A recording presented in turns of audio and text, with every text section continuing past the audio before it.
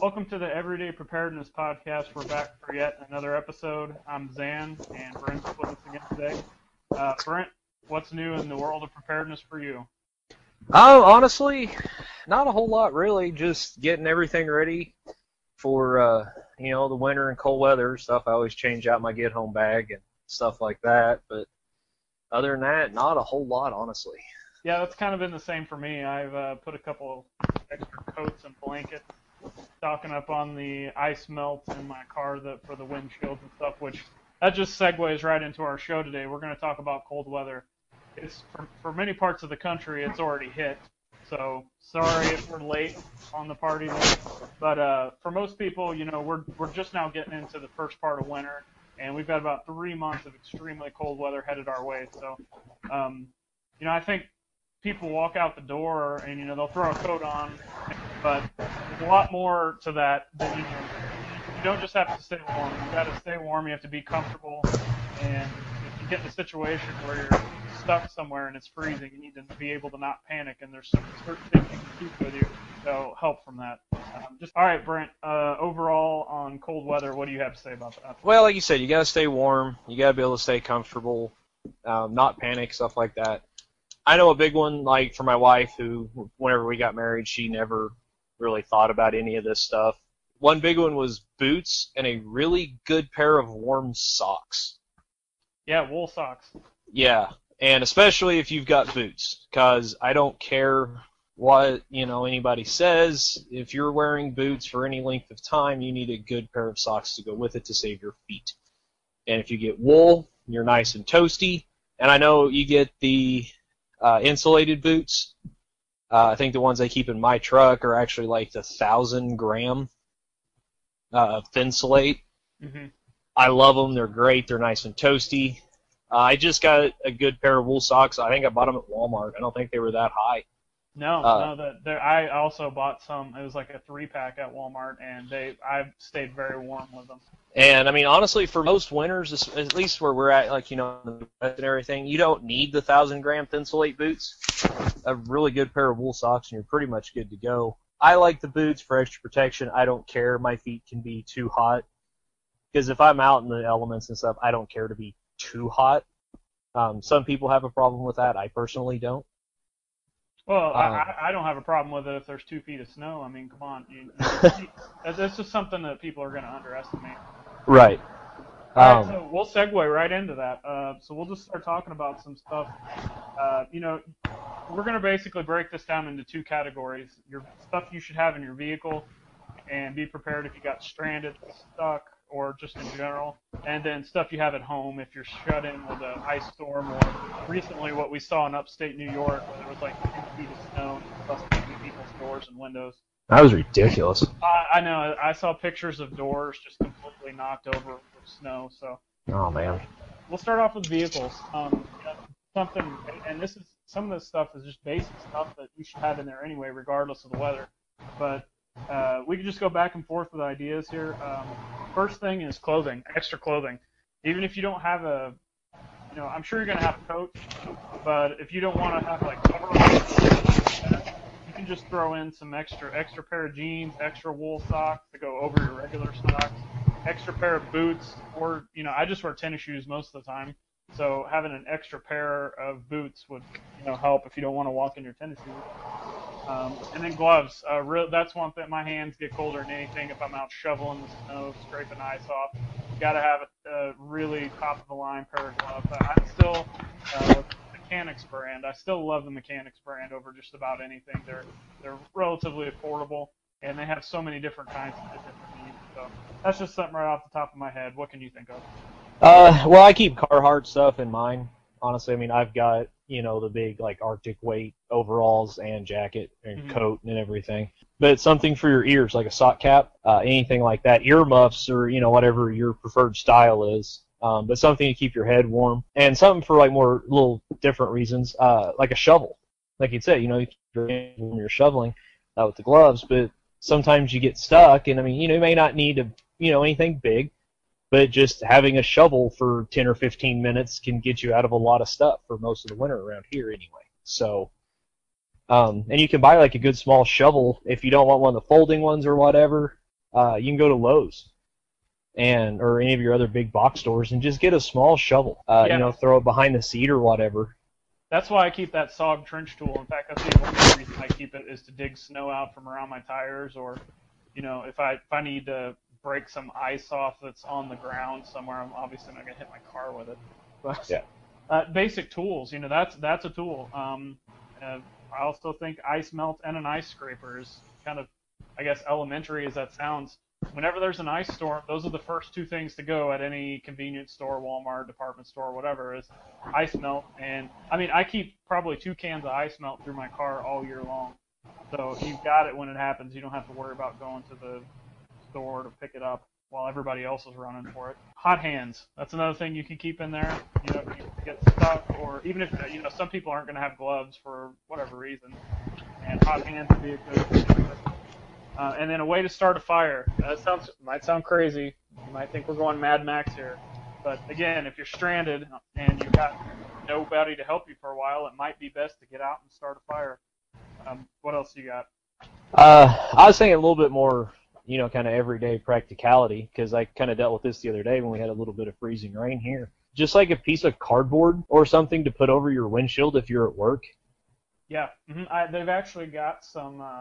I bought one last year. It was like $7. It's I don't know it's kind of like a nylon material. Right. And it's got these 2 bungees, and you put it over your windshield, and then you wrap the bungees, and they attach on the inside of your car, but you can still shut the doors completely with it. Nice. And when it ices on there, you just pull that thing off and throw it in your trunk, throw it back in your truck, whatever. It's great. So up until then, I used cardboard for exactly what you said. But go ahead. Yeah, I was gonna say cardboard's cheap, and you can usually just go to Walmart and ask, be like, hey, can I get this box? If you're getting when they're stocking stuff, and they're usually more than happy to get rid of the stuff. That's true. I'm trying to think. I don't know. Like you said, starting a fire and everything. You could even look at something where if you had to, you could get something where you can melt water. Have something in there where you could pack some snow. That's a good point. I didn't think about that. I mean, that's getting a little bit more. If you're going on a long journey and it's supposed to get a bad weather and everything, you might start looking at stuff like that. So, because you gotta have something to drink. So. Yeah, and that's the next on my list actually is I got 3 things next. Blankets, obviously, we might have an extra coat, but extra blankets in the car. Yep. I always keep them in my car, especially because my dogs are in the back seat a lot. Right.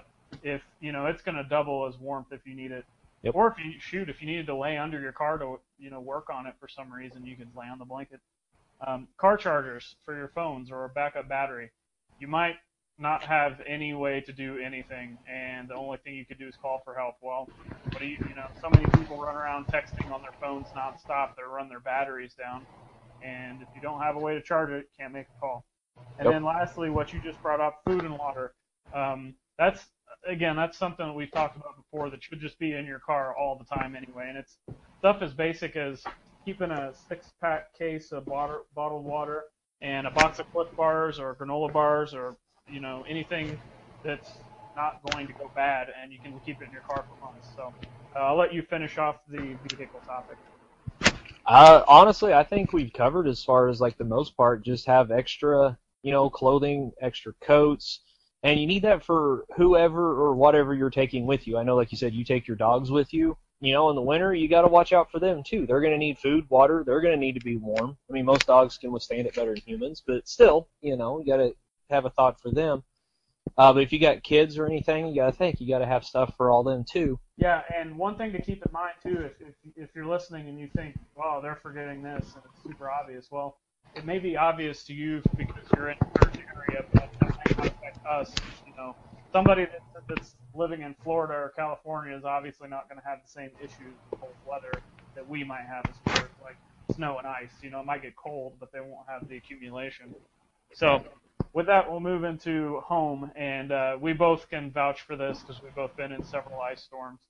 You think that you're in your house, you're out of the elements. Well, the elements can get pretty bad. It can knock out the power. It can knock tree limbs down and knock them into your house, knock windows out.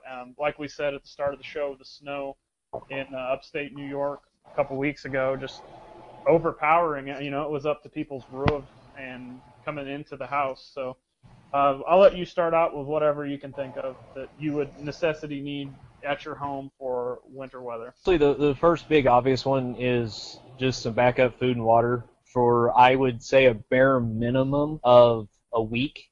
Which you should have that anyway, but Right. I'm, just being the obvious here. reason you want to do that is, come on, I mean, we've all seen the mad dashes and fist Yep. fights over the bread and water at the supermarket. So sorry, go ahead.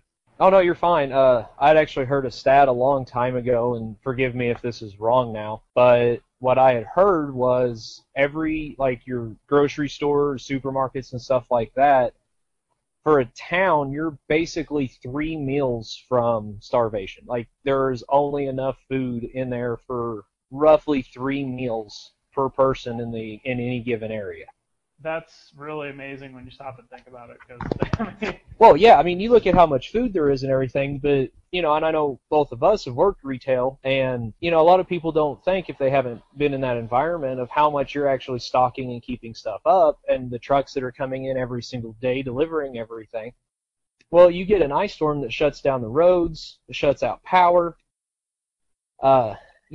Food goes quick. Like you said, you get the fist fights at the grocery store, at the gas station, everywhere else. If you have a week's worth, 2 weeks, I mean, as much as possible is great. But if you've got that, you don't have to put yourself in that environment. You don't have to try to get out on roads that may be dangerous, and you could sit at home with it. But that leads to another problem, is how do you always prepare this food?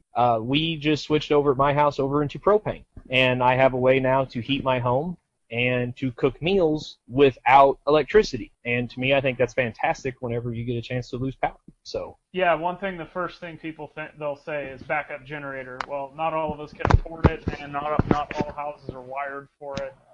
There's other things that go into that. Plus, you're using a lot of gasoline or different types of fuel, which then you have to go get if you're going to store it. I mean, it just kind of snowballs, no pun intended, from there. Well, no, and backup generators are great, but like you said, that's something else you've got to prepare for, because you've got to have backup fuel, and it's something else you got to maintain. Those things don't keep themselves if you're not checking the oil and stuff like that on them. They're great to have if you can afford it. God bless you. Well, I can give you an example of that. As I know somebody that had a backup generator. Actually, I know several people this happened to. And they had everything ready to go. They actually had food and water and everything, but the problem was their generator ran out of gas within the first day, and everybody else was doing the same thing. And when they would get to the gas pumps, they would have a 2-hour wait, and then hope it would run out. Yep. And so that leads me into a backup heat system. And I can just kind of give you an overarching story that happened to me last year, and I can just roll all this together before we go any further. My electricity still worked, but for some reason my heater quit working, and it's electric, not propane. It got me beat there. But what I did, because the electricity still worked, is I had several space heaters, nice electric ones, not the really crappy ones that are going to start the fire immediately. But I kept a couple of those, and that's one thing people in preparedness community don't think about, is they just assume that power is going to automatically go out every single time. And that's not always the case. Like I said, in my situation, the heater just quit, but the power all still works. So I basically put my dogs and cats into one room, and I lived out of one room for a whole weekend. It was a holiday weekend. I couldn't call anybody to come fix it. So I had 2 space heaters in one bedroom with just double layer clothing and all the animals in there, and it was pretty comfortable in that one room. And I really didn't have to spend any money as far as we were talking about the generators and fuel and all that. And I still had a way to cook, so we had electricity. So we can go back to some other stuff, but I'll let you go ahead with whatever you got. Well, no, that just reminded me of this just past summer. I mean, I know it's hot weather stuff, but that actually happened to me. My air conditioning went out right in the middle of about a 2-week stretch of 100, degree weather. Yeah. And I mean, you want to talk about miserable, but there again, I still had power, and a lot of people think, it's not too bad without air conditioning. Well, it is when you're in a basement house and moisture and stuff like that. But now we were able to just move everything into one room. Oh, and you could use a fan, which is the same as how I use the space heater. Yep. Yeah, that's actually exactly what we did. We moved into one room and got a little portable air conditioner and set it up in that one room, and we actually lived pretty comfortably, really. But as far as other winter stuff for the house, we talked about, like backup heat, food, stuff like that. Just having blankets. And I know for me, I tend to get bored real fast. So if I'm stuck in the house for any length of time, I tend to get really bored and kind of cabin fever a little bit. So I like to also think of like entertainment stuff. I love to read. That's a definite, yeah. I love to read and everything, but it's hard to include my wife in reading, and she's not really a big reader. So we've got like just board games and stuff like that. I mean, I know that's kind of silly talking about preparedness stuff, maybe, but at the same time, it's like you said earlier, especially if you have kids or dogs right. or something. You have other things to think about other than just being able to sit there comfortably all day. Right. So I mean, I would even go. Like I said, I guess it's kind of goofy to mention that whenever we're talking about everything else. I don't think so at all. But yeah, I mean, we've got, like I said, we got board games we don't need any power with. We got, cards and stuff like that we can play with and everything. So even if, we lose power or whatever, we've got something to do.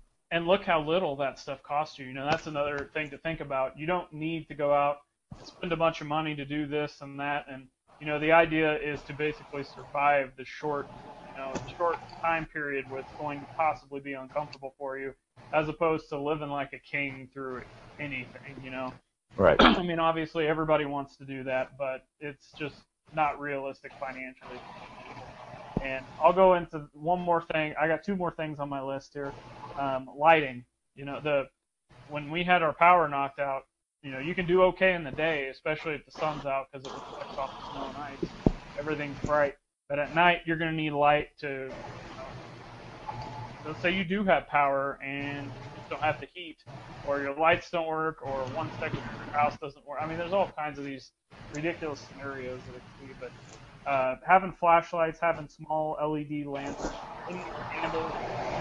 One other thing is tarps. We were talking about the ice storm, possibly knocking out windows or doors or anything like that. And think about it. If you get your windows smashed in, you're not going to have time to repair that extremely quickly. Right. Put a tarp over it to at least keep the wind and moisture out of it. And one other thing I just now thought of, but going back to my story, I ended up buying a Mr. Heater Buddy. Have you seen those? I've seen them, but I haven't had a chance to try them out or anything. They actually work really well, surprisingly. They just, you guys can Google them. We'll probably do. I'll probably do a review on one here before too long. But they just take the little propane canisters that you buy at pretty much any, hardware store or sporting goods store that use propane stoves, which that's another thing you can add in the same canister. But anyway, as long as you keep a window slightly cracked so the carbon dioxide, because it does give off that. But it does keep you warm, surprisingly, in a small area. If you close off into one room, it's something you can use for throughout the day, every now and then. So, that's all I got on my list. Anything else you got to add? Well, I was just going to add in with like the propane heaters and stuff. We just went and bought a nice little wall-mounted ventless heater. Mm-hmm. I mean, I think it was, I don't know, in the neighborhood of $300. I mean, it's a little pricey, but when you're looking at stuff like that, it's not that bad. You don't have to vent it. Just put a couple screws in, studs in the wall and just hang it up. It's a lot more convenient when you don't have to worry about venting it. Right. And, they do recommend having a carbon monoxide detector, and that's another big thing that I just actually kind of thought of when I said that. If you do run gas of any type for heat, like in your home, you really need to get a carbon monoxide detector if you don't have one. Yeah. I would get a separate one because a lot of times they include them, in the smoke. Yeah, I would get a separate one to back that one up. Yeah, definitely need a separate one. They actually recommend them putting them kind of like the like smoke detectors, kind of one in each room. I don't go that extreme with it because I've only got the heater in the one room, and if anything happened, we would just move into that area and not worry about it. Yeah, that's another thing and even just your smoke alarms and stuff like that, make sure they're working, because this time of year a lot of stuff happens, especially if you burn wood. Some people have backup batteries for all of them. Yep, yeah, that's another big one too. So that's all I've got. So. And with that pretty much ends the show. We'll talk just about basic, cold weather preparedness. A lot of stuff people take for granted, and then a lot of basic stuff people do have. So we might not, everything we talked about, it may fit your need based on your area, it may not. You can, all this stuff is customizable to whatever you need. It's not a one size fits all, so to speak. So that's pretty much it. Brent, you got anything else to say before we close out? Just be safe. All right, drive safe on the ice roads. See ya.